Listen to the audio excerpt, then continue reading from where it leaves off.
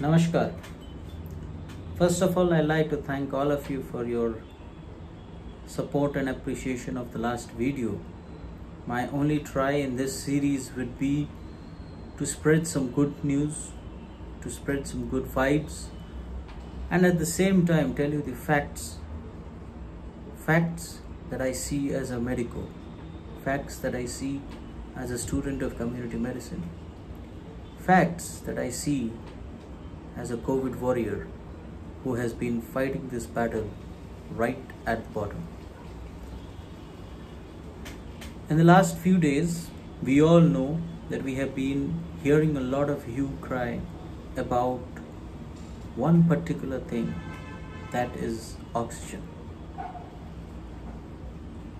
Oxygen crisis is a very big thing in this country at this point of time. Many experts and non-experts have their own opinions, but why I do trust the print media is that at least the print media has the guts to publish the reality.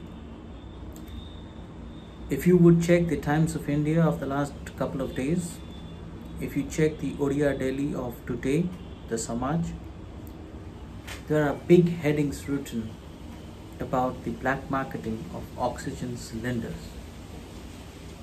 Almost every newspaper is carrying an advertise from a state of this country, appealing to the industries, to the different states, to provide cryogenic tankers for transport of oxygen.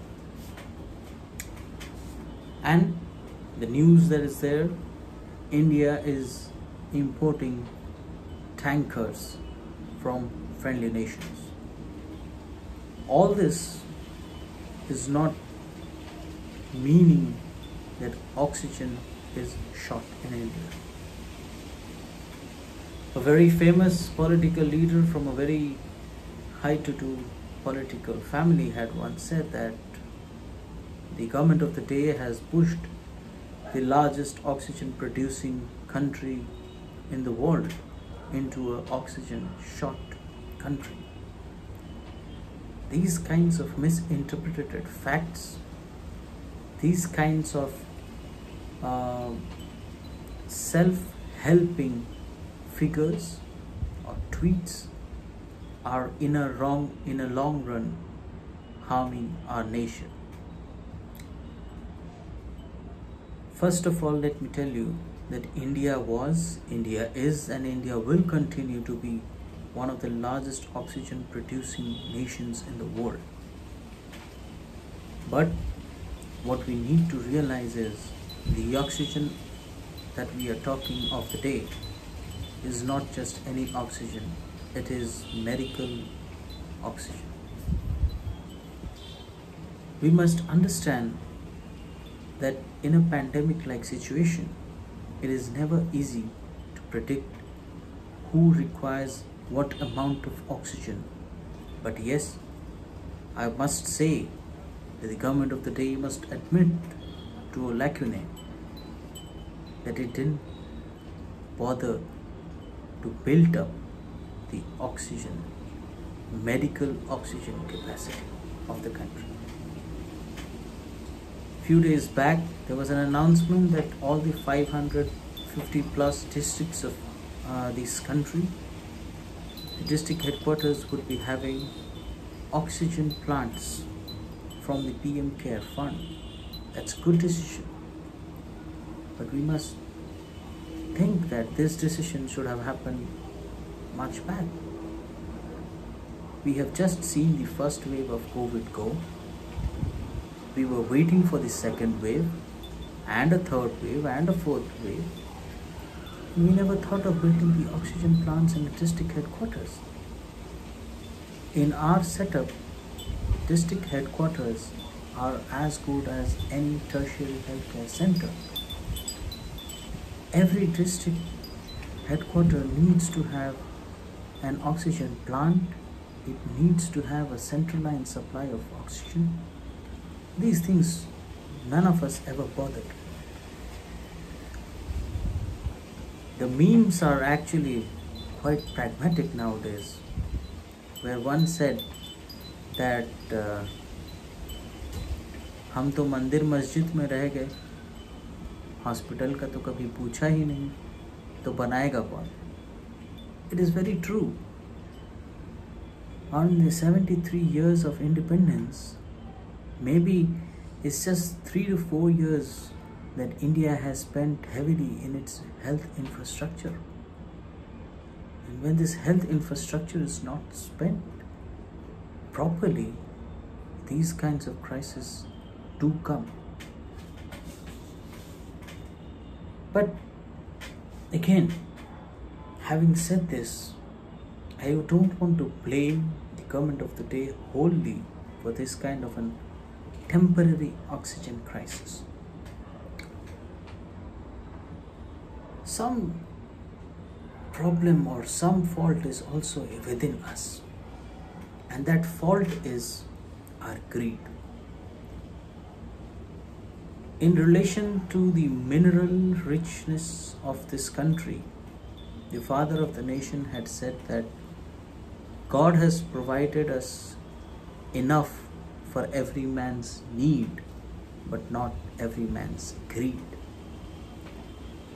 Why I am saying this is very simple. In the big cities, last time, when everybody knew that oxygen was a havoc, every patient suffering from COVID was having a dip in the saturation for which they needed oxygen. So the smart guys, they bought the oxygen cylinders. Today, when there is a shortage, those cylinders are being sold in sky-high rates, and that's how the black market works. In 2016, when my grandmother was suffering from restrictive lung disease, in which she used to require almost 3 to 4 cylinders of oxygen every day to survive, one cylinder of 15 liters around used to cost us around 1200 to 1500 rupees. But today that particular cylinder is being sold in thousands and lakhs. That's what we have done. And that's why the crisis is. Every state has industry. Every state has private hospital with an oxygen facility. Yet there is a deficiency of oxygen in other places. Have we ever analyzed this? That ad of that particular state calling for cryogenic tankers for transport of oxygen is itself evident that we are not running short of oxygen. Rather, we are running short of oxygen storing equipments and oxygen storing cylinders. Now that is something that all of us need to work together to solve. But we will never do that. The next problem with oxygen crisis is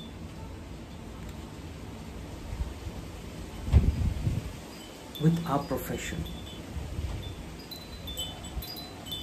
I have managed COVID hospital in the last wave, and I know how difficult it is to reach out to people with oxygen cylinders when there is no central line arrangement. When there is no central supply of oxygen, the only supply we are dependent on is the cylinder. And that cylinder literally needs to be moved from one patient to the other. And in that, I have seen people booking one cylinders for their own self, even if when their goddamn saturation is above 93, they would not share that with the other person. I have seen that. The same thing goes with the central line. We are so hard pressed, we are so obsessed with 100% that we don't realize that even 90% is good. There is a lot of pressure, so just turn on the button and let the uh, patient take a lot of concentrated oxygen and have a saturation of 100%. Now what does that do? It ultimately either hypo or hyperventilates the patient. It makes the patient drowsy. It makes the throats dry. It has all other consequences. But still, we need that 100%. We are wasting every unit of oxygen in the race of attaining 100%. In COVID, if your saturation is above 93, you don't require oxygen at all. If your saturation is between 85 to 93, simple breathing exercises, proning position, and other chest physiologies will improve your oxygen saturation. You don't require an oxygen. Even below, between 80 to 85, you don't require an oxygen supply 24/7. You need it intermittently and use it intermittently. I would like to share my experience of managing a COVID hospital. We were in a periphery and we were dependent on our main branch in the center of the city, some 200 kilometers away from the periphery. So every day the oxygen cylinders, filled in oxygen cylinders, had to come to us. But then there was some problem, we were not getting enough oxygen, so all of a sudden there was an increased patient load. We had 20 cylinders, and with 20 cylinders we had to manage near about 50 patients requiring oxygen. How did we do that? We did it with basic physiological knowledge about breathing.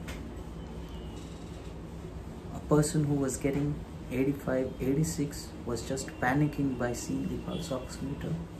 Gave him some oxygen for 15 minutes, then shifted to the next bed. A person was having somewhere around 60, 70, he was not complaining, but then we were forcing him to take oxygen. These kinds of things are there. I know these are tiring times, it is easy to say, but I'm not saying it just like that. I have done it on ground. You need to cut short the wastage of oxygen. Even in the ICUs, even in the wards. Of course, in the ICUs we cannot, because they are critically ill patients. They would require support 24/7. But in the wards we can definitely work on it. We can definitely reduce our oxygen wastage. This oxygen wastage is also a reason for oxygen crisis. And the next thing about this oxygen crisis is our panicking. We read a lot of Google experts and think that we need an oxygen. We keep checking our pulse oximeter every now and then. The saturation fluctuates. It will fluctuate in a day, but then you need to fix a time when to check. I'm not telling this because we are running short of oxygen. I'm telling this because we need to be judicious enough in using this oxygen. This oxygen is precious and we need to use it in a right way so that everyone gets when he or she requires. I'm very proud that I belong to Odisha, that is exporting oxygen to other parts of the country. How are we doing it? Are we not worried about our shortage? Certainly we are not, because we have taken steps to build oxygen plants. We have taken steps to divert the industrial oxygens, and in a way, I guess, with an early check The blood marketing of oxygen cylinders that has just started in the state will be curbed. And if that is done, then we will continue to lead this country in the supply of oxygen. We must learn that one needs to survive in a society. And to survive in a society, you need to be sharing, you need to be caring, you can't be all selfish. Yes, we should have increased our oxygen transport and oxygen storage facilities. Yes, we should have had more better oxygen uses policies. Yes, we should have seen this coming. But this has come. So now it's time we come together, we fight it. This oxygen crisis will be over in a week's time. But after that, remember, every oxygen is important. Save oxygen, save life. Use that much that is required. Thank you.